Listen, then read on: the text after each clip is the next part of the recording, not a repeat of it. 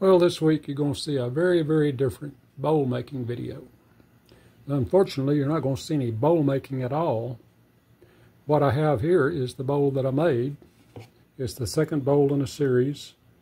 There was two bowls in this one project she did. The other one was straight-sided, square bottom more or less. This is a rounded bowl. And she used the material making these blanks, these segments. They had obverse pieces. Used one in the first video on 7/8 material, this one in this video on the 3/4 inch material. This was 3/4 inch mahogany, and it's not maple, but it looks a lot like maple. I'm not sure what it is. It's 3/8, the only 3/8 piece of wood I had. It came in a seconds package, and I'm not sure exactly what it was, ash or maple or something like that.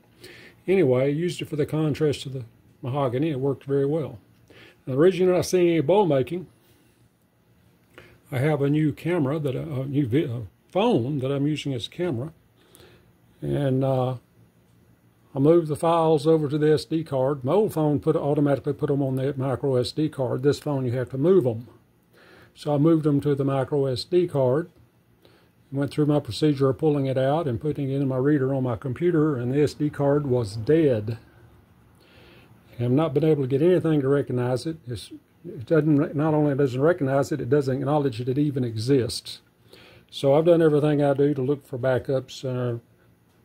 When it moved them off the phone. It didn't do that the last time I did it. It left them on the phone. So I lost all those files.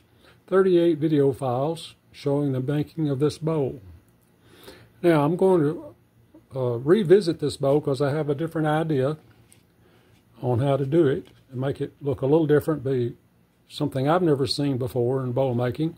I'm probably not the first person that's thought of it, but I'm going to try it, and I'm not going to say what it is till I do it.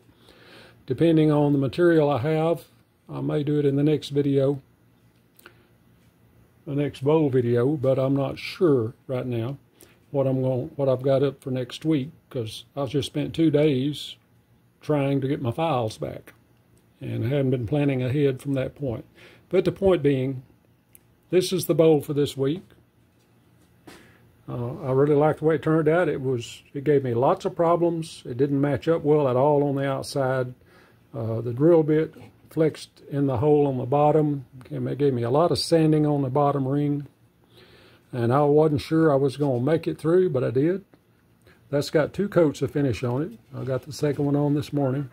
I'll let it set another hour or 2 and sand it, and then I'll put another quick coat on it. They're very thin coats. So I really like the way that mahogany looks. It really pops out when you put a finish on it. But stay tuned. I'll probably put another little short video of some kind up this week, kind of make up for this one being short and no bowl making in it. But anyway, I hope you like the way the bowl looks. Sorry I didn't get to show you how it was made. It's multiple angle bowl. Each one of those were cut twice on the outside. First angle matched the inside angle, and then I cut it again to match the angle on the next bowl, next ring down. It sounds kind of complex. I'll demonstrate that hopefully the next time I do this. And but anyway, that's the best I can do for the bowl making for today. And I'll try to speed up. I'll dig through my material, see if I can get that next iteration of this bowl out. So thanks for watching this little short video. And if you like it, hit the like button. I like the bowl. I just wish I could show you how I did it. Thanks for watching. I hope to see you in the next video, which I hope will be a complete video.